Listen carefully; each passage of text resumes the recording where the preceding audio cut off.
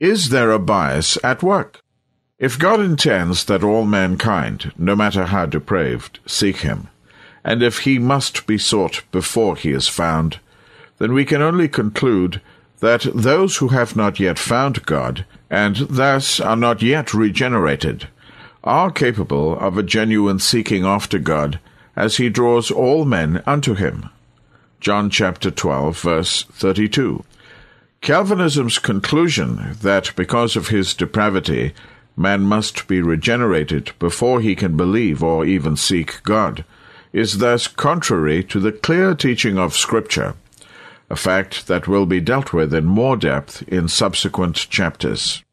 Calvinists often cite John chapter 1, verse 13, as proof that man's alleged inability, due to his total depravity, requires that he must first be regenerated before he can believe the gospel or receive Christ as his Savior. It speaks of those which were born not of blood, nor of the will of the flesh, nor of the will of man, but of God.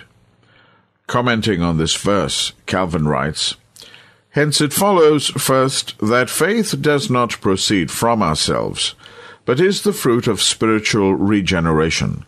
For the evangelist affirms that no man can believe unless he be begotten of God, and therefore faith is a heavenly gift."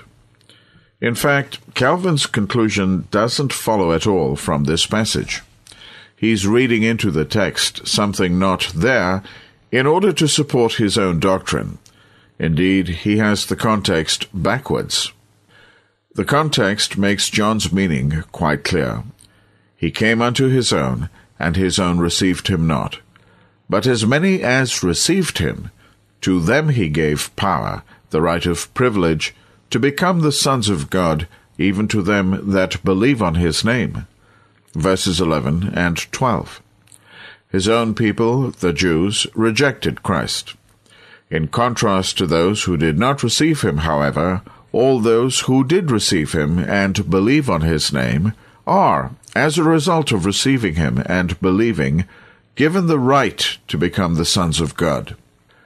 This new birth, verse 13, by an act of God regenerating them into his family through his Spirit, is for those who have received Christ and believed on his name. Verse 12. We deal with this in more depth in chapter 21.